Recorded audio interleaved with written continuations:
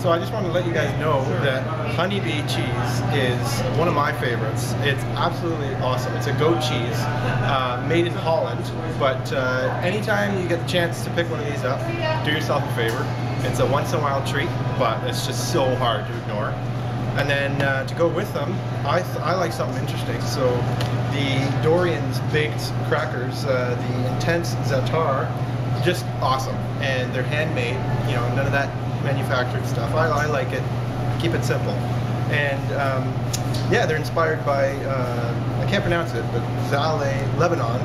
And yeah, just a good old cracker. Try something new. Yeah.